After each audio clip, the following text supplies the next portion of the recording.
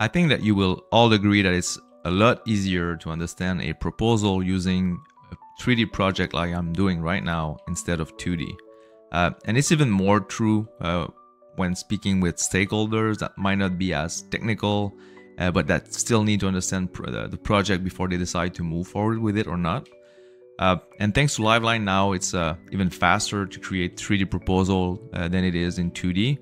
But that doesn't mean that you cannot leverage 2D assets or 2D plans like this one to accelerate your proposal process and even put more context in them.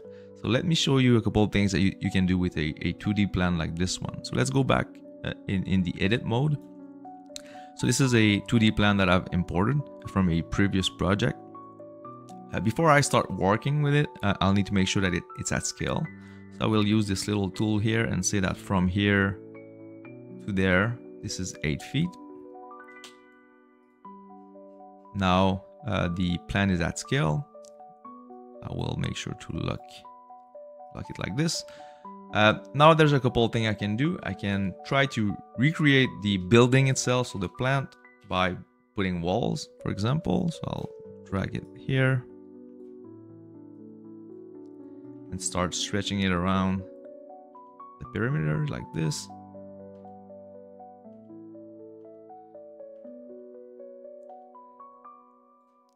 Like that, so I can recreate the building. I can even put some H-beam to make sure that I have all the obstacle inside the building and make sure that my solution will fit or not. I can stretch my H-beam if I want, like that.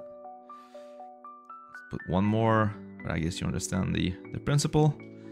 Another thing that I can do is try to recreate what's already inside the plant in 3D. So for example, here I have a palletizer. So I can start and putting a turntable at the right spot. I can put a robot base like this and put the robot on top of it. And maybe let's put a gripper.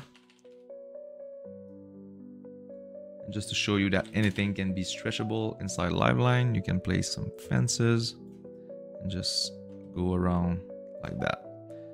So once again, I think you understand the principle. And the last thing that you can do with a 2D plan like this is to start from the existing solution and build on top of it, or the next phase of the project if you want. So for example, here we have a palletizer, and maybe we want to add a stretch wrapper for the pallet after that. So let's put a pallet conveyor right next here. So this is the existing solution. Now I'm going to start a phase 2 of the project, let's say, and now I can stretch that one, place a Lentech stretch wrapper like that, and maybe another conveyor like this, maybe a forklift, this one like that, and maybe this is my new proposal. So different ways that you can leverage existing assets, 2D plan, to accelerate your 3D proposal process. And to know more about Liveline, please head out to liveline.digital or book a demo with somebody with our team, and it will be our pleasure to show you the full power of Liveline. Thank you.